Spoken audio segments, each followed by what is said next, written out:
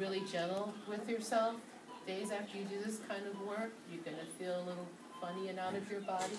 It's a good opportunity just to love yourself up, eat really good, nutritious foods, don't watch too much TV. Really. Try to not do any of our addictive stuff that we do in our society. Because what'll happen is if we do those things, the change that this afternoon was that got started can stop. We are being reprogrammed molecularly. When we take in new information, that's what starts to happen. We feel funny and uncomfortable when that starts to happen. That's why lots of people don't change. They don't put themselves in positions where they'll hear information that will do this process inside of them. Okay? So since we've opened this door, we want the door to stay open because who knows what else, in my opinion, because I believe in God, so who knows what else is God's going to put in our face to learn and know once we start opening these doors. Sometimes you open, like 10 doors watch, you open them up and everything changes. Sometimes it doesn't have to be about demons, it actually has to be about change and growth and renewal and serendipity. Okay? So, you want to be nice and open, take nice deep breaths. And stretch. If you feel comfortable, you can bend down, touch the ground. Wow, Grandma can do that. I'm proud of myself.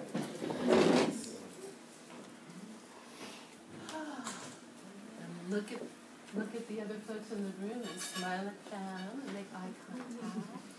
Hi.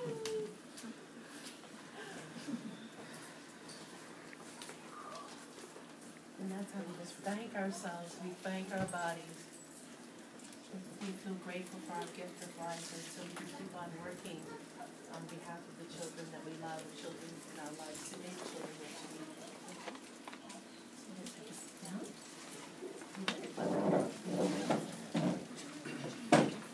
I just didn't get that. Well, I'll keep an eye on what she doesn't in my end. She's over. Okay. I'm standing here because I'm keeping an eye on a baby who rolls. That's a good idea. You can hang right there. Because, you know, a couple weeks ago she didn't do that, and that's what I roll. So I'm still Samsara. I have 3 beautiful people here. Hey, you're on the panel too. Scoot over. Look at you trying to get a mouthful. Poor girl trying to finish her lunch. You can sit in there in the chair. And here we have 4 lovely people who you've heard some of them share some of their feelings and opinions and history on the subject of genital integrity for children. What I'd love is that each one of you to take about 5 to 7 minutes apiece to kind of talk about where you come from and what you really would want parents and people to know about intactivism from your various different perspectives. So please introduce yourselves and share that, and then we'll open it up for questions and conversation. And you can start wherever you want. Whoever wants to go first. Go first. Let's start at the end here. Okay. Hi, my name is Lloyd Schofield, and I don't know if you have heard my name, but a couple of years ago in San Francisco, we had an initiative to ban routine infant circumcision. We got over 12,000 valid signatures. We were limited in collecting the number of signatures only by our resources, not by the number of people who would sign. I can tell you from looking at the names on the list, and we checked every single name to verify that it was a valid signature, we had an incredibly diverse group of people. It's hard to tell by signatures their age, or sometimes you can tell their ethnicity, but not always. But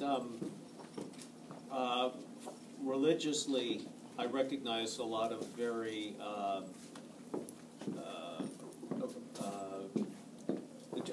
I'll just say I recognize a lot of Jewish names on our signatures.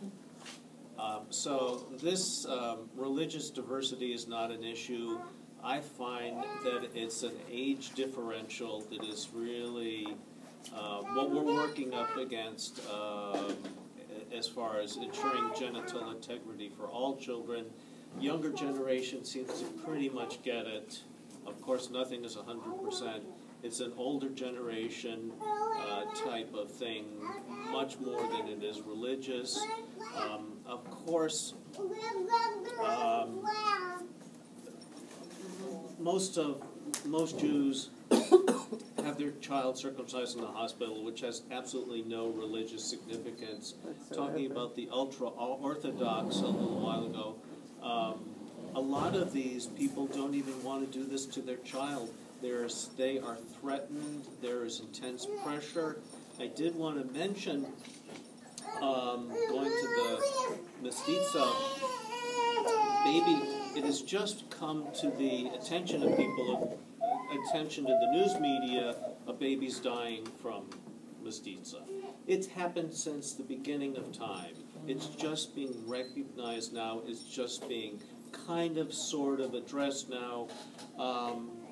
The mayoral, this has been a contention, bone of contention in the mayoral race in New York City, and it's very, very distressing that Susan Blank, who is on the American Academy of Pediatrics Circumcision Task Force, she's the head of the Circumcision Task Force. She's a Jewish woman. She's involved in this Mestiza horror story, and she's one of the people pushing, saying parents should just have to give a consent, sign a consent form of consent to allow this to happen, saying, we know my child, your child can die, but we recognize that, we're going to have to go ahead and do that. And this is the woman formulating the policy on circumcision. So she's certainly not speaking as a doctor, because a doctor's one main duty is to protect the patient. And she's not doing that in her role as a physician, her role as a mother. And really, when it comes down to it, leaders, whether they're religious, governmental, whatever kind of group, the most basic role of a leader is to protect the most vulnerable, not to exploit them. So if we could just get every leader to do what they're supposed to do, no matter how you break down the group, racial, religious, governmental, whatever, we would end this problem immediately. We work very hard trying to get the word out on intactivism. We try and use every message possible. As you can see from this very old film, there's been discussion going on about this for a long time. There's been this discussion since this practice started, and it's evolved over the years, particularly religiously, from drawing a drop of blood to just this tiny slice to a piece of flesh to what is now the correct term for what happens in this country now, medically or religiously, is radical circumcision. So it's evolved. If we have to address this from all angles. It's very important to talk to people on one-on-one. That is how they get it. People do have to have a bit of an open mind and be willing to listen, and some people are not. And we cannot let that be the end of the conversation, because nothing changes if we don't take it a step further. So everybody has got to address this in their own way, but we can't let the conversation end just because some people are in denial, don't want to talk about it, or don't want to face the issue, because it will never be solved.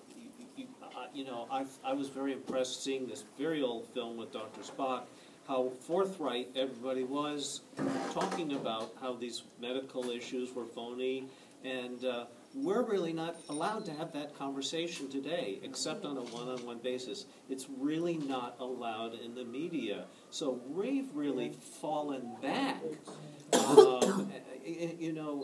Again, religiously, in the mid-1800s, Council of Rabbis got together and said, hey, we don't want to do this anymore. They voted to stop circumcision, and we could see how that happened. Mm-hmm. So our perspective is from the long-term perspective, and perhaps some people think we're too vocal, but we're so afraid to let this conversation just stop at an intellectual level and not make anybody uncomfortable, because we're very concerned that we won't get anywhere and it will never be resolved. So I just want you to consider that aspect of this issue also, and really stand up for children, people who they're human beings who cannot stand up for themselves.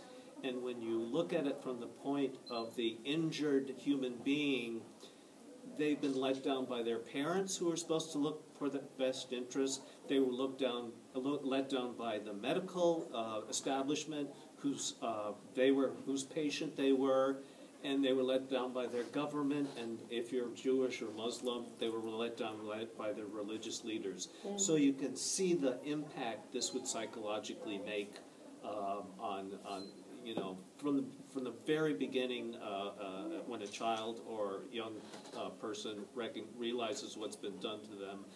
They've been let down by everybody who's been there to protect them, and we realize it's not the intention of people, but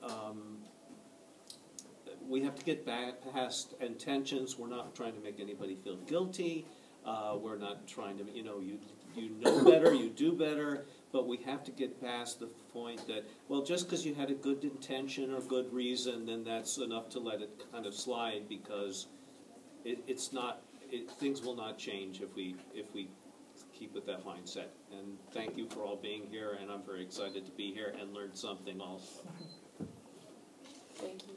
Everyone, my name is Jonathan Conti. I am one of the events coordinators for Bay Area Intactivists. For those of you who are unaware, Bay Area Intactivists is a local human rights group here in the San Francisco Bay Area. We are working to stop all forms of forced genital cutting, both male, female, and also intersex genital cutting practices for those who cannot consent. I am a victim of genital mutilation. This is something that was done to me as just part of our cultural practice, not for religious reasons. And as a young man, as a boy, no one ever sat down with me and said, when you were a baby, part of your penis was cut off, and this was never explained to me. I grew up thinking that the way that my body looked and felt and worked was normal, and it was only until I was maybe 15 or 16 years old that I learned what had been done to me and what had been taken away from me, both in the physical sense, but also in the sexual sense. That part of my sexuality had been taken not just from me, but from my partners as well. This was something that hit me very hard in high school. It was very difficult for me to grapple with this. I couldn't talk about this with anyone. It made me feel both very ashamed and very depressed, very angry, very upset. I felt betrayed, I felt hurt, I felt that those in my life who should have protected me from this heinous thing had allowed this to happen to me. And this is something that I kept bottled up inside for many, many years. I grew up in Florida, and I actually moved out to San Francisco about 4 years ago. And it was only once I moved out here that I was able to get involved with a group advocating for genital autonomy, and so that afforded me the opportunity to join this fight and to speak out against this heinous thing that's happening to our babies. I'm very proud to have worked with Lloyd on the SFMGM bill. I was on the committee of opposing forced male circumcision, and I was one of the signature gatherers in San Francisco. Number one signature gatherer. Yeah, maybe. And even though this ballot initiative was never on the ballot for people to vote, it qualified and then was removed from the ballot, I'm very happy to have been involved in this effort, which I feel like was a catalyst in that it brought circumcision to the forefront for perhaps one of the first times on an international level. Now that, we had people in San Francisco working to stop forced circumcision, we started to see the press, not just in the United States, but in many other countries, start to discuss this issue. And the fact that while girls in many countries are protected from forced genital cutting, boys and intersex children continue to be denied equal rights. So I'm very happy to have been involved with that. And so I'll pass it on. Hi. Hello, everybody. You must forgive me. I just finished a 12-hour shift. My name is Tor Spigner. I'm an RN at Alta Bates, and I work in labor and delivery. So I see babies being born of all kinds every day. And it's been crazy busy lately. I don't know what's going on, but we've had 8, 10, 12 babies a shift. What? Yeah, it's crazy. So, I'm also a mother. I have 2 children. I have a daughter who's 19 and a son who's 15. And of course, they're both intact. Because I grew up in Michigan, which is one of the highest circumcising states in the country. It's second only to West Virginia. And my brother is 10 years younger than I. When he was born in 71, don't do math. And he was left intact because my mother was an intactivist before we knew what that was. Because she said, "Don't touch my baby." Yeah. Because, back in the 60s and 70s, they just used to routinely do circumcisions. They didn't ask for consent. They didn't ask for permission. They just took the baby. And a lot of times before the mother even saw the baby, they were circumcised. And of course, that has changed because more and more parents have said no to circumcision of their infants and have demanded consents. And then if a hospital is sued often enough, they will definitely have consent on the chart. But then I also hear of hospitals pushing the consents on parents. Oh, you need to sign this. You need to sign this now. Or they give it to you with all your other paperwork when you come in labor, and you're just signing everything. And so, they take your baby away and circumcise him, and then he comes back, and you're like, but I didn't want that done. But you signed the consent. So a lot of my job is around making people aware of their choices and having them know that they always have choices when it comes to having a baby, and especially in a hospital as busy as or as large as Alta Bates. Because, we do 600 births a month. Wow. And, I tell parents all the time, you have the option to say no to anything. A lot of people don't feel that they have that power to say no to a doctor or to a nurse or even to a social worker or the admitting staff. They don't feel that they have that power, but they do. So that's one of my jobs, is to be an advocate for my patients, and that includes babies. So I can't tell you how many times I've been called into my manager's office. Tora, you cannot talk to parents about not circumcising their sons. Why not? That is part of my job. My job is to advocate for this baby who cannot advocate for himself. And there is no medical organization in the world that supports infant circumcision. And the only reason we still do it in the hospital is because they make money. It always comes down to money. A doctor can make anywhere from $200 to $1,000 per circumcision. And it takes them 15 minutes, 10, 15 minutes to do one. And if you line up 4 to 5 a day, just think how much money that is making for them. That's right. Yeah. Yeah. Yeah. I've seen. That's true about so many things in medicine, Right. All of it. Right. Yeah. I worked in San Francisco where the obstetricians do the circumcisions. So I've seen the baby be born, and a moment later, the doctor who delivered the baby say, "Oh, do you want him circumcised?" Because they're the ones who are going to make the money. While at Alta Bates, the pediatricians do the circumcisions. So we have about a 10% circumcision rate, while at CPMC in San Francisco, there's more like 40%. Just because the different doctor who does the procedure. And they do it while the baby is there, after they check the patient's insurance. Because, I don't know if you know this, but Medi-Cal does not Doesn't pay pay for for it. circumcision. Right. They stopped paying for circumcision in 19, It's a great thing. was it 88? Well, Medicaid dropped it in 81, 81. California. I'm not sure about Medi-Cal, but Well, this is, Medi-Cal, it's the yeah. same thing. Yeah. So, you know, it depends on where you have your baby. And Kaiser, because their leader of pediatrics is a big circumciser, a Jewish doctor, you know, you gotta look at the bias here. You know, how can you correlate your medicine with your religion? Because people who are not of your religion, why are you recommending circumcision for them?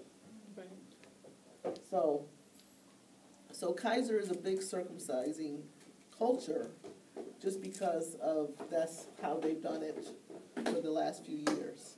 And you would think because they want to save money, they would stop circumcising babies.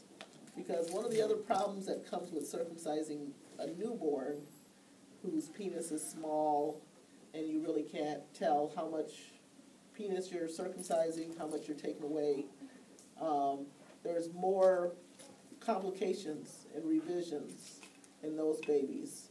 So urologists, pediatric urologists, see those babies when something doesn't go quite right, or they don't take as much of the foreskin as they wanted, or they took too much of the penis. So there's a pediatric urologist, he says that a quarter of his business is repairing circumcision problems. Or, you know, I've had parents say, "Oh, my baby had a complication with his circumcision, so he has to have it redone." Really?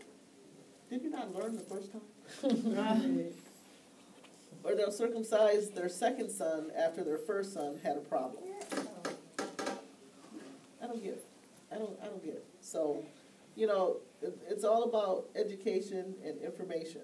We need to talk to parents about what they're consenting to do to their child. And, you know, my big thing is, I have a Facebook page that says, children are circumcised because they can't say no. If you held down a grown man and tried to cut off part of his penis, it would not happen. The only reason we do it to babies is because they can't stop us. So that's why we need to talk to people about the genital autonomy. The children deserve to have all their body parts to grow up with and to make decisions about themselves. Thank you. You're welcome. You know, so many of the things that Tora just said are exactly the same types of work we're doing, the same issue for intersex people. You know, it's about education. It's about money, of not wanting to stop this huge field of medicine. You know, because those surgeries are much more expensive than circumcisions. You know, doctors are making thousands and they specialize. So it doesn't behoove them to just turn around and say, "Oh, we were wrong. I'll go study something else for 8 years. You know, we'll shut down this whole ward of the hospital. We'll, you know," so, you know, a lot of times I've had people say when they find out, or, you know, even a gay man who works for the U.S. government who I was trying to connect with on the issue, after hearing what his response was, "Well, this seems like a medical issue. Shouldn't you be talking to the doctors?" You know, and I explained, I said, you know, we have been doing that. But as you can imagine, they don't want to listen. And it's because of this financial issue. You know, that there's issues that are way less contentious, you know, and obviously stressful than having a baby that can't easily be defined as male or female, right? That still get promoted and pushed because of money. So just imagine what we're up against here. Which is why, so the focus of my group, which I'm glad you put that out, which I didn't get to say, and I'll just say that quickly, is what we do is mainly focus on education, on lobbying with human rights groups, not with the medical community specifically, because we know that's a very, it's huge challenges built within that. And one of the successes we've had is last year, I authored the first international call for human rights for intersex people that's actually ever happened. It was signed by almost every intersex organization in the world, because we were all meeting in Stockholm for this conference, and over 24 organizations. And it was interesting because I didn't start off, I'm a writer, and this wasn't my natural line of work, lobbying the UN and politicians and the U.S. State Department. It seemed honestly very intimidating, right? But I was watching what some of my colleagues were doing in Australia and talking to them. And it's okay, I can do this. So I authored this letter, found out through the group I was working with, who to send it to. And this year, so not only have we been in correspondence all year, not only did they include intersex people in their campaign, this is the UN Human Rights Office, and they launched a campaign over the summer called Free and Equal for LGBT equality and human rights, right? Most of the world outside the US, it's actually LGBTI. The I has been added for intersex. And the US is lagging and kind of not wanting to be inclusive, I know, right? And, the argument is, well, it's not an orientation issue. Well, neither is T, right? Trans is not about sexual orientation. And yet it has benefited the trans community so much to work in coalition, right? And the reason we are discriminated against is completely linked to homophobia. I've read all the articles. There's this fear that because our very bodies don't conform to the typical sex and gender norms, that we are going to grow up to be LGBT or T. That's the fear that drives the surgery, right? And then but the myth around it is so many of the people who have come out to complain about the surgery are lesbian or gay. So it really is a myth, a presumption, well, if we just change the body and cut it up and make it normal, then they won't be, different. They won't be queer. And it's guess what? That is just completely false. And yet, because of the strength of this cultural idea, they just are not listening to evidence. So we work with the Human Rights Office of the UN, and they're beginning to be inclusive. They included us and allowed me to draft the definition of intersex in their campaign. And we've also been lobbying with other groups all around the world. Been getting a lot of media attention, because what I know from being a part of a lot of different marginalized communities is it's the education, right? If society doesn't support a law, the law will be overturned, right? Even if it somehow manages to go through, and that's what's happening now with reproductive rights for women, right? It's the Christian right is gaining all this strength, and even though Roe versus Wade has existed for a long time, there's actually this incredible move to overturn it, because enough people are well, we don't agree with this culturally, so we are moving to just, and to support intersex people. A lot of what we do is peer support to come out, right? Because people should know about us more than trans people when you think about the statistics, right? And the fact that we have existed since the dawn of time. It is not a new thing, right? One doctor I debated with said, well, society can't accept people of different colors. Now we're supposed to accept people, right, I know. Now we're supposed to accept people whose genitals don't match what gender they are?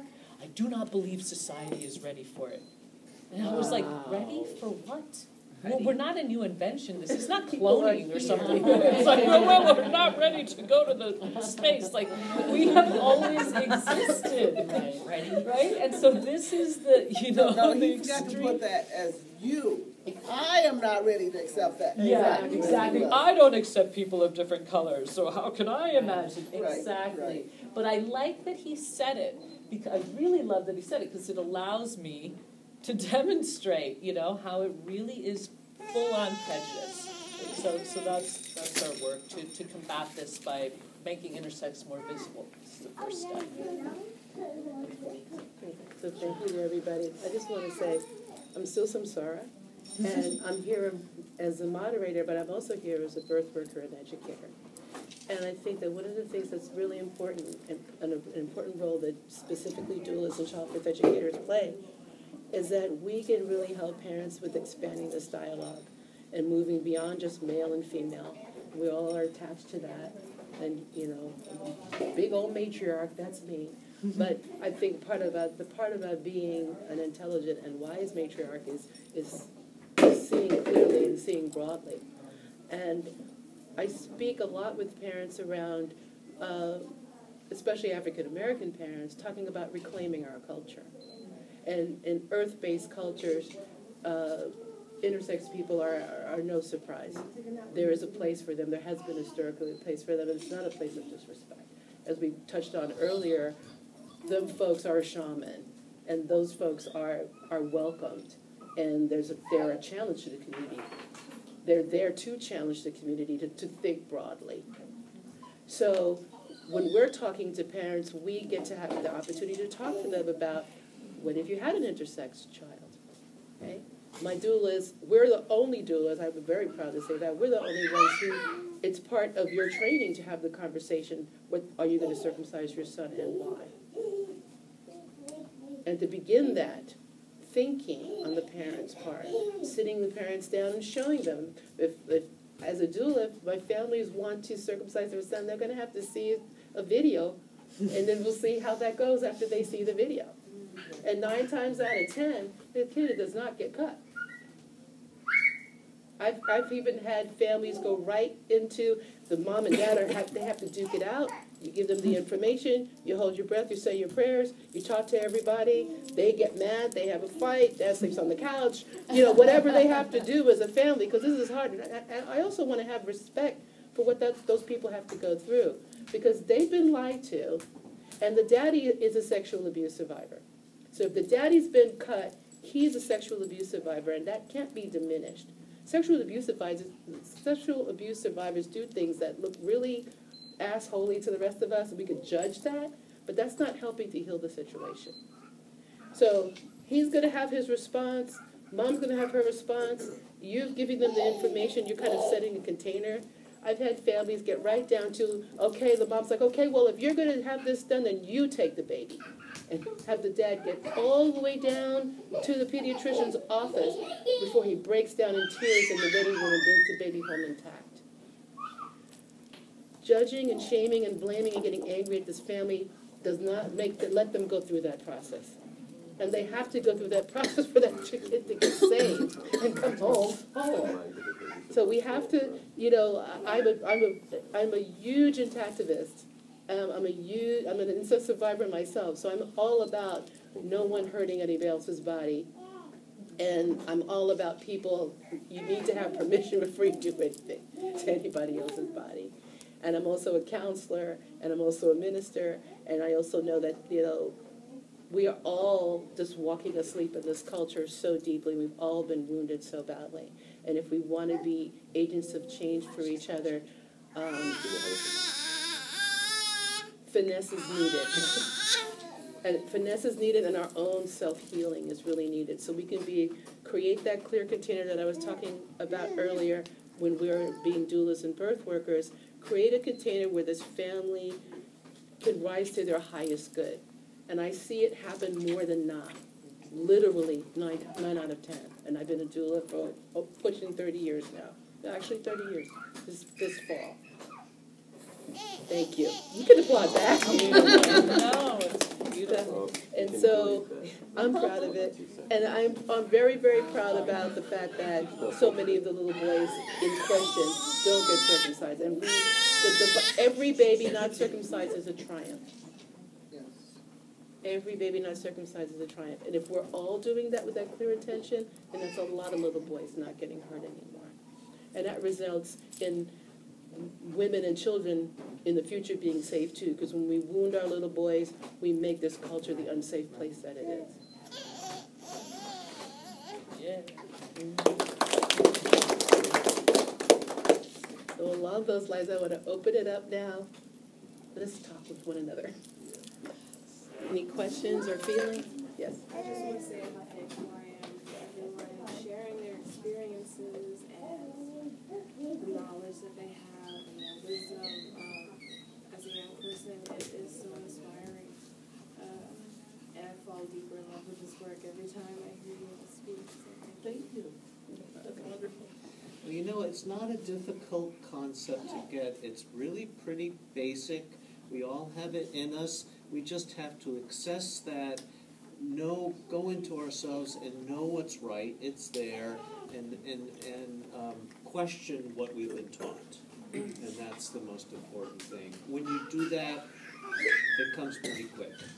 Once the cycle is broken, particularly once these boys who have been left intact and have not been sexually abused, the cycle is going to end very, very quickly. We're going to speak up as strongly as we can and break the cycle, and once it's broken, save as many babies as we can and keep it from being repeated. Do they still sell women's foreskin as skin graft material? They sell it as skin grafts for cosmetics. Oprah's skin cream is made from foreskin fibroblasts. It's used in product testing, not tested on animals. It's so prevalent. I mean, this is a $1 billion a year industry. If you Google foreskin fibroblast, you can see they're harvested by race. You can order them by race. It's a huge business. There was just some articles lately about baldness cures, and they're using foreskins because they're so available and so cheap for growing hair follicles to cure baldness. So it's a bonanza for the pharmaceutical industry. I just want to add to that, just so there's clarity, this is not 100% of the time, but the harvesting is occurring here in the United States to this day. In the Bay Area, too. Yeah, and it's even just, you can buy a vial of cells for research. I'm not certain what exactly the research will be for, but you can very easily go on the internet and buy a vial of neonatal foreskin for $300 to $400 for one of these vials. So if that doesn't scream human rights violation, I don't know what does. Right.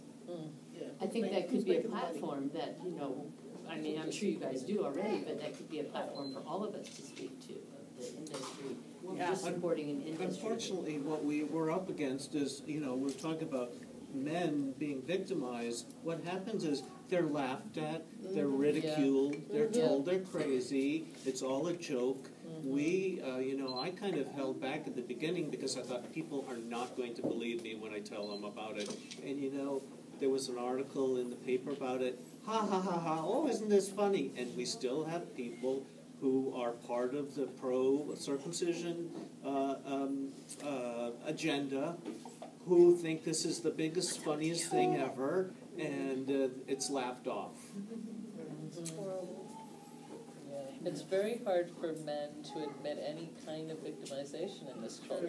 They're not supported. Men are not encouraged. You're supposed to be strong at all times, right? So Right. God Even forbid as a helpless infant. Yeah. Right. No, exactly. Even as a child, But even as a little baby, like if a little toddler boy falls, people are tend to say, "Get up." Yeah, don't If a cry. little girl falls, they want to cuddle her, and it's very insidious and ugly. It is. And I've just seen It's that very raising effective. sons, and it's It's a very effective way. We see it with Exactly. child sexual abuse, right, of men, Of which course. is only starting now to even become discussed, because it's like, God forbid you admit that, Right, I mean, exactly. and it's, that happened now suddenly. It happens to women too, right? It's like if it happened to you, oh, well, now you're tainted, and it's even greater for men.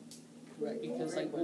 why couldn't you have fought it off somehow, or, Right, even yeah. like a little, It's your a fault. little boy is as a supposed to have baby. been able to somehow, Stop this grown Yeah. person from yeah, abusing them. so that's a challenge and that's why we all need to work together as allies too, to support, men who are in this position, really disadvantaged. What you talking about the European Council, this is groundbreaking to have all of these groups come together in this one document, 47 different countries, passed by a huge margin, I think 70% or more voted for it. You know, I've sent feelers out to Ayan Hirsi Ali to, of course, she's got her own foundation, and I can understand that she's probably pretty busy with that. But I think that's what really it comes down to, is all of us working together to create a powerful voice, and one that cannot be laughed off, dismissed, or ignored.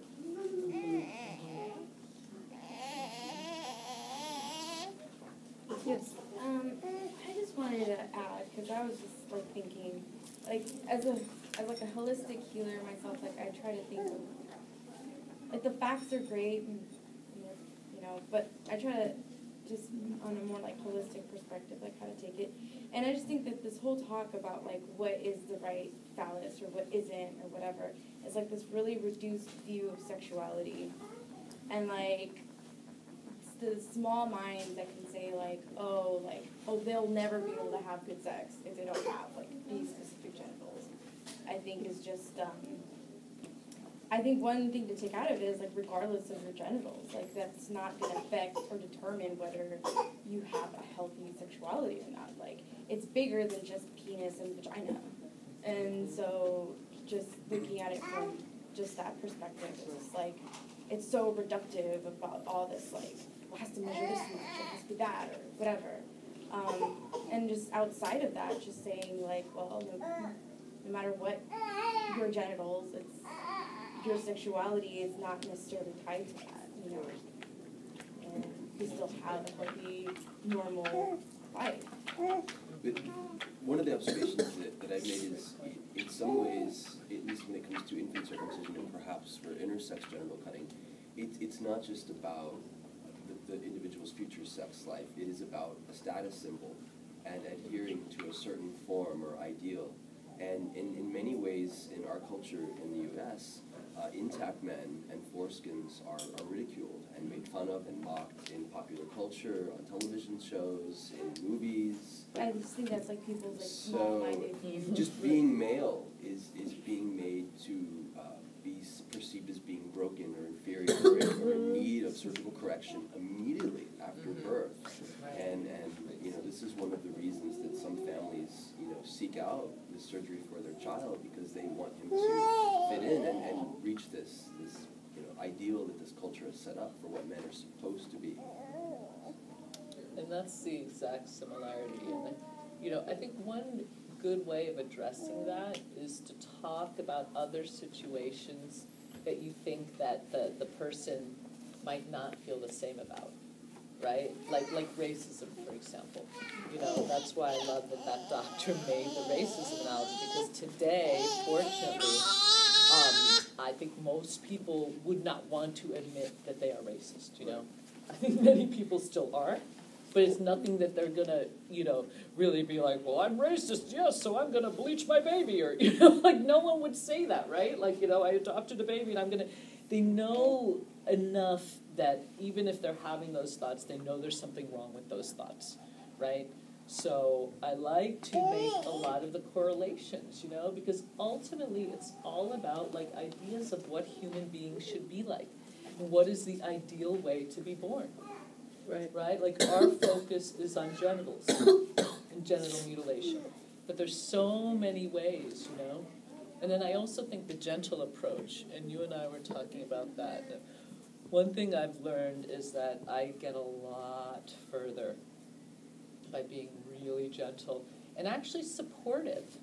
Like I had this great thing where I was asked to be on a show, thank you, and it was actually a lawsuit where the wife was suing the husband because he wouldn't consent to the surgery of their 2-month-old. Yeah, she was all freaked out, and they ruled against the surgery. And you know, one of the things, fortunately, the arbitrator was in Spanish, which was awesome. Which show was it? Caso Cerrado? Oh, yeah. Yeah, right, which like, it's all over Latin America, and I'm like, now all my extended family knows, I just have a nice winter, which is cool, you know, People but, watch that show. yeah, right, I'm like, whoa, I didn't, I've been getting emails about it, but I was horrified, because there's an actual real baby here, so this is not just me educating about it randomly, like, there is an actual real thing here, and it doesn't set precedent, it's not like a court case, but they're supposed to listen to what the arbitrator does, they've agreed legally that whatever she decides, the lawyer. So she was fortunately really knowledgeable, and I could tell right away, that she supported genital autonomy. She supported a child's right to choose. And I was like, thank God. But with the mother, I was just really gentle. Because, my whole opener was like, I know that this could be really difficult for you. I know that you're worried, I know. And the same approach could be used for circumcision, I know there's so much pressure. This is the way, we've been taught the penises are supposed to look, like. I have found that I've actually been able to turn people around that way a little more, because you're right away kind of connecting and supporting them, in where they are emotionally, rather than like making them like, oh, wait, they're, what I mean, You don't want to make them defensive. Right, exactly, because Right. once they're defensive, it's like it's sort of, you start to lose the battle, unless they're just a debater and they love to do that, which few people are, right? Few people will really like debate with you and be all defensive, and then at the end be like, okay, you're right, actually. Forget everything I said and thought, So anyway, just want to throw that out there. So that's one of the good things that we do as intactivists. We go to baby fairs, we go to street fairs, we educate the public who are just walking by, and we say, do you have any questions? What would you like to know? And we show them the circumstrate, because most people, I have relatives and friends who had their son circumcised, but they refused to go into the room while it was done, because they said they couldn't handle it. Right. So what makes you think that this child can handle it? Right. You yourself can't handle it as an adult. Well, the parents get told, like, it's much harder for you as a parent than the child. It's much harder for you as a parent. Yeah, of course. Oh, yeah, they're lied to all the time. So I always say to people who are on the fence about circumcision, I'm like, one, see one, watch one. Watch one. Find one on YouTube, or watch Elephant in the Hospital, or watch Circumcision, the Whole Story. They all show an actual circumcision being performed.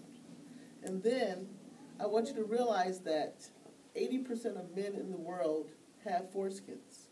Right. It's only in America that we do this culturally to our boys. When you have men, so many men come, I did the birth fair in San Francisco a few months ago, and I'd say 50% of the men who came through our booths having children were intact. That is the highest population of intact men that I've seen in a long time. And a lot of them are from countries where they don't do circumcisions to little boys, to babies. Anywhere in Europe, China, Japan, South America, everywhere but United States or Canada. And even Canada, because they dropped it in their medical coverage, they've stopped. It's down to probably 10 to 20%, depending on the province. Yeah. So that's one of the big ways. Okay, if you don't believe what I'm saying, watch a video. Just watch one. If you can get through the video and still want to put your child through that, okay. Exactly. You got other issues. And another big thing that's important, the other issues, another big thing that we always have to bear in mind, I don't know if folks remember, we remember the Millman studies that were done in the 60s. And these are the studies where the person was brought into a room and sat down in a chair, and there was a series of switches in front of them. And they were told that there was a person on the other side, and they were shown the person, and they put the person on the other side of the room, and they said, you're reading questions to this person, and when they get this wrong, you flip the switch and the person receives an electric shock. and the switches from like mild to lethal, and it was all the way up, and the last switch was a big red switch, and it said lethal on it. Okay, so the person comes in and says, okay, you have to read these questions. The other person's going to be shot if they get the answer wrong. Almost everyone went all the way up to lethal. Why? Because the person in the white coat told them they had to. Yeah. When you read that whole study, you will see that if somebody came in that looked just like the other person, they didn't do it. If you didn't have like an authority, like if there was two people just sitting in a room and the two people could talk, and two people could talk and go, why are we doing this? Gee, I don't know why. I don't want to do this. And they would leave. They would just stop or just leave the room. But if a person came in with a white coat, or if a person came in with a suit and said, you must do it, you're helping that person, they have to get it right. You can't mess up. You will mess up the test. You will affect the information that we're gathering. If that happened, everyone, right up to lethal. So this is how we educate our children. We have to look at like how we process them through in school. We process them the right answer and being cooperative to a way that's pathological. Right. Right? It's pathological. But that's also part of this. Well, the doctor said. Okay? And so, it's not just, these stupid, unfeeling parents, but sometimes I think I feel and it makes me upset. It's not at all. It's not that. Oh, It's it's like, it's the person's own wound, and then it's just the way we're taught to be good patients in this culture. Right, yeah. It's pretty A lot of abominable. Doctor knows It's basically best. coercion. And it's Right, and it's that's medical worship, this sort of idea Oh of my God. science Right, being yeah. The doctor being- knows stuff. I'm like, they're human. They go to the bathroom and poop just like Just we like do. everybody else. Well, that's why I went off topic to give that example about sarcoidosis. It's Right. like, so we could just kind of think of it in so many, like not even just with genitals, but things that are just regular, different, Right. Like Yes. people, Yeah. people are so taught to listen to doctors. Yeah. It also goes along with the whole idea of women are taught that they can't give birth and that they're Right. not capable. Right, and right. that somebody's afraid of that, they don't know The how. formula You have somehow your is baby, better your than baby breast will milk. die. I Oh mean, my God. Right, and so Yes. then that's all handed right there. You don't know what to do with this baby, we do. Just we Yes. do. Just come. Right. Well, you don't know what to do with your own body. You Right. actually don't even know your own body. Right. I mean, how many women Busy. don't know where their your body clitoris better is? than Like, you hell do. That was a Right, typical. that's What's right. better We for know you? your body better Right. than you do. Yeah. Exactly. We know what's good for you.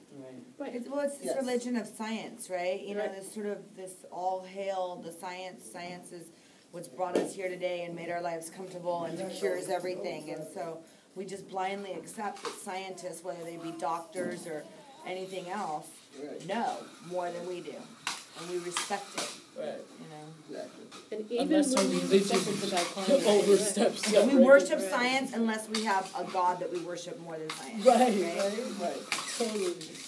Yeah. Yes. And it's even a disrespect to the common sense of God as one who does believe in God. I mean, God gave a woman 2 breasts. I guess that must mean the baby must nurse from them, And if a God made an intersex person, like if you're going to say you believe in God, my problem with Christians is that they don't really practice Christianity. No.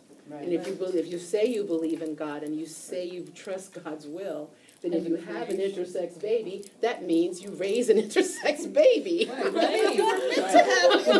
what the judge said, which I loved at the end, because the mother's crying when they ruled against the, that she couldn't. YouTube now. Yeah, then it's out there, and she's crying. I haven't even watched it yet. I'm like, but I hope I did a good job. I've been told. But she's at the end. The mother's crying, "Oh, my baby," and she was just like, "Look, there's no problem. Just go home and love the baby Love your that you created. That you still have love right the here. baby that's healthy, that like God made." She might have used God because you could do that more in Latin culture on TV, right? But and hello, all men. Like, don't you think they came out right Right. as they were Yeah. born? Thank you. That's the.